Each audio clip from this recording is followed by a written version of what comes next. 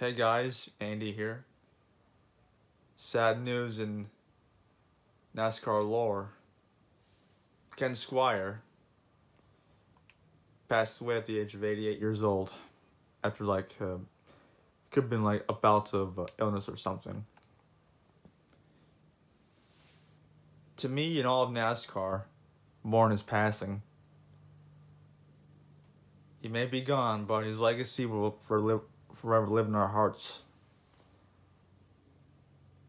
When I first heard of him, back in 1979 on Daytona 500, I watched that race on YouTube in full, no less, too. Live, flag to flag.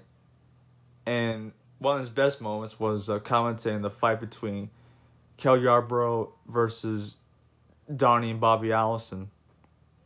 Man, that was synonymous. In a good way, I mean. He's a legend. Look at all these comments. Rest in peace, Ken Squier, the original voice of the Motor Racing Network in NASCAR.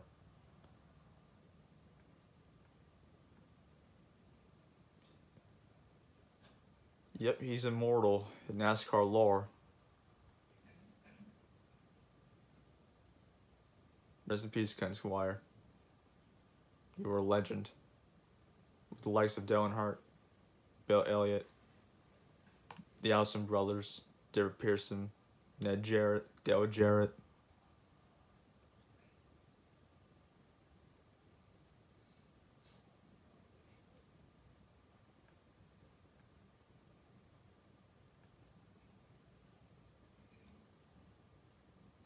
He's a legend. My condolences unto him and his family. The legend of Ken Squier will live on for future generations. That about does it. See you guys later.